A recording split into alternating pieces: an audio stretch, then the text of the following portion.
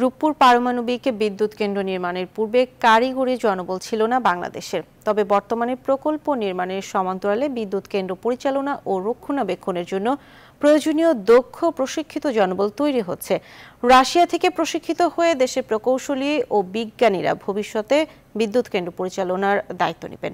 রূপপুর পারমাণবিক কেন্দ্র ঘুরে এসে বিস্তারিত জানাচ্ছেন হাসান পারভেজ, ছবি তুলেছেন সজীব রহমান। 3 পর্বের ধারাবাহিকের আজ দেখবেন শেষ পর্ব। পারমাণবিক বিদ্যুৎ কেন্দ্র পরিচালন ও রক্ষণাবেক্ষণের জন্য পারমাণবিক প্রযুক্তি বিষয়ে প্রয়োজনীয় দক্ষ জনবল গড়ে তোলা আবশ্যক। পৃথিবীর বিভিন্ন দেশে নিজেদের দক্ষ জনবল দিয়েই এই ধরনের স্পর্শকাতর প্রকল্প বাস্তবায়ন করা হয়।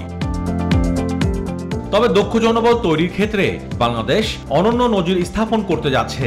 রূপপুরে পারমাণবিক বিদ্যুৎ কেন্দ্র নির্মাণ এবং জনবল তৈরি সমান্তরালে তৈরি হচ্ছে।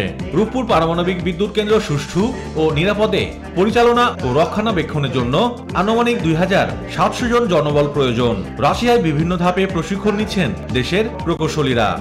বাংলাদেশ এবং রাশিয়া একটা যৌথ কমিটি আছে এটা মনিটর করার জন্য, জয়েন্ট টেকনিক্যাল অ্যাডভাইজারি কমিটি, তারা এটা মনিটর করছে এবং 300-র অধিক অলরেডি রাশিয়ানরা যে শিডিউল করেছে তার মধ্যে ঢুকে গেছে। রাশিয়ার অবনিস্কে আমাদের সবসময় শতাধিক সায়েন্টিস্ট ইঞ্জিনিয়ার সেখানে ট্রেনিং নিচ্ছে। পারমাণবিক বিদ্যুৎ কেন্দ্র কমিশনিং বা পরিচালনার জন্য রাশিয়ান বিশেষজ্ঞদের সাথে যৌথভাবে দায়িত্ব গ্রহণ করবে। পরে রূপপুরের পুরো দায়িত্বভার বুঝে নেবেন বাংলাদেশের প্রকৌশলীরা।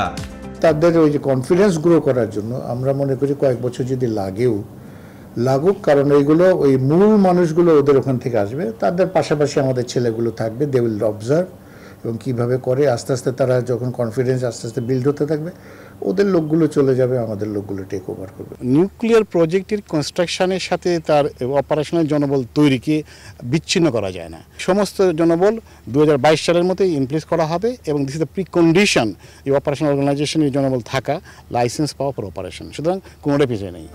দক্ষিণাঞ্চলের দ্বিতীয় পারমাণবিক বিদ্যুৎ কেন্দ্র নির্মাণের জন্য সাইট সিলেকশনের কাজ চলছে। সেই প্রকল্পের জন্য দেশের দক্ষ জনবল পেতে সমস্যা হবে না বলে মনে করছে বর্তমান সরকার।